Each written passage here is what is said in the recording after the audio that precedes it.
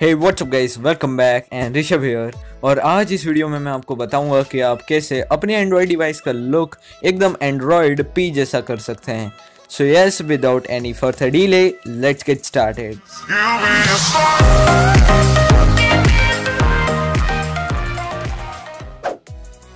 So guys, has we know that Android P का एक developer preview launch हो चुका है सिर्फ पिक्सल डिवाइसेस के लिए।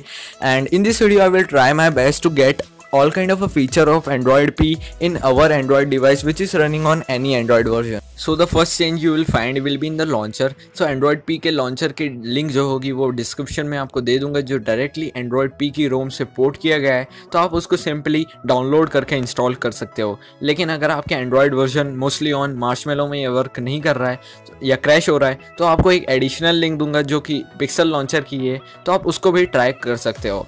और इंस्टॉल होने के बाद आप देख सकते हो कुछ ऐसा इंटरफेस दिखेगा जो कि एंड्रॉयड पी का ही है। यहाँ पे सर्च बार और गूगल का बार दिखेगा, लेकिन यहाँ पे आइकॉन्स थोड़े चेंज हो सकते हैं। तो आपको यहाँ पे पिक्सल आइकॉन पैक की एप्लीकेशन डाउनलोड करने की ज़रूरत पड़ेगी, जो प्ले स्टोर की लिंक जो है डिस्क्रिप्शन में दे दूंगा। तो आपको सिंपली आइकॉन पैक पे जाके पिक्सल आइकॉन पैक को सेट कर देना।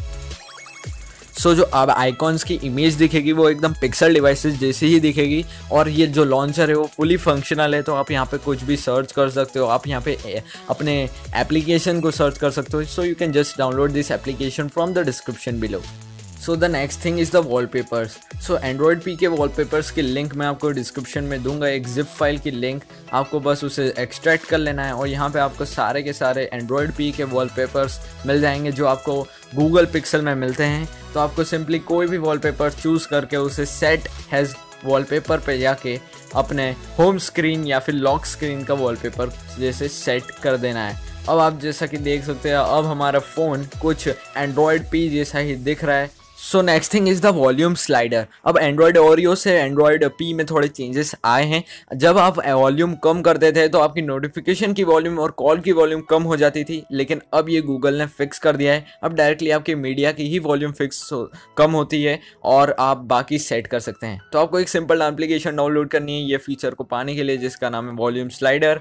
और अगर आपके एंड्रॉयड डिवाइस में ये चल नहीं रही है तो मैं आपको एक और एप्लीकेशन की लिंक दूंगा जिसका नाम है स्लाइडर बाय ओहेदुज़मान। तो आप इसको भी इंस्टॉल कर सकते हैं। तो सिंपली इसे इंस्टॉल कर लीजिए और इंस्टॉल करने के बाद ओपन करिए और जितनी भी परमिशन ये मांग रहा है उसे सब एक्सेप्ट कर लीजिए। तो ओवरले स्क्रीन की परमिशन को एक्सेप्ट कर लीजिए, डू नॉट डिस्टर्ब को अगर डिसेबल हो तो अलाउ कर लीजिए सिंपली। और दूसरा है एक्सेसिबिलिटी, तो एक्सेसिबिलिटी की परमिशन को भी आपको अलाउ कर देना है या ऑन कर देना है सिंपली। और ऑन करने के बाद you are ready to use this feature. और अगर आपके डिवाइस में कुछ भी प्रॉब्लम आती है डबल टैप से रिलेटेड, तो आप इसे भी ऑन कर सकते हैं। तो सिंपली आपकी वो भी प्रॉब्लम फिक्स हो जाएगी।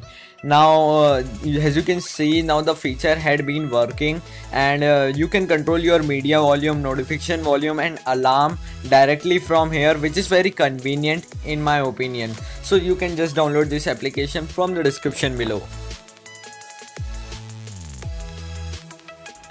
So the next thing is the tunes. अब एंड्रॉयड पी की जितनी भी टोन्स है आपको डिस्क्रिप्शन में मिल जाएंगी, उनकी लिंक आप डायरेक्टली डाउनलोड कर सकते हो। यहाँ पे नोटिफिकेशन टोन्स, रिंग टोन्स और यूआई टोन्स सब की लिंक आपको मिल जाएगी। तो आपको सिंपली उन्हें एक्सट्रैक्ट कर लेना है, एक जिप फाइल होगी उसे आपको एक्सट्रैक्ट कर लेना और एक्सट्रैक्शन के बाद आप उन्हें नोटिफिकेशन टोन्स, रिंग टोन कैसे भी करके सेट कर सकते हैं।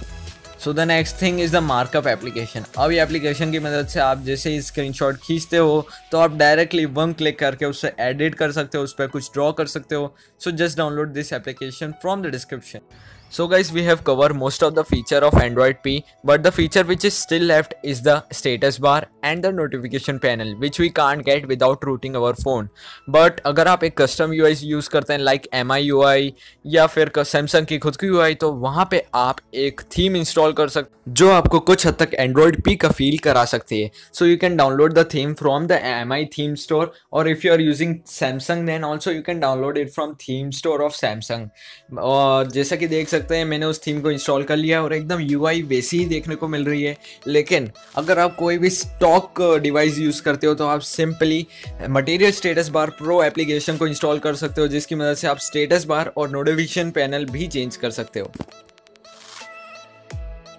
That's it for this video. अगर आपको वीडियो पसंद आई हो तो प्लीज़ लाइक करिए, सब्सक्राइब करिए, and you tell me in the comment section what gonna be the name of Android P. इधर it will be pancake, pi, peanut butter cookie और पार्ले जी, and I will catch you in the next one.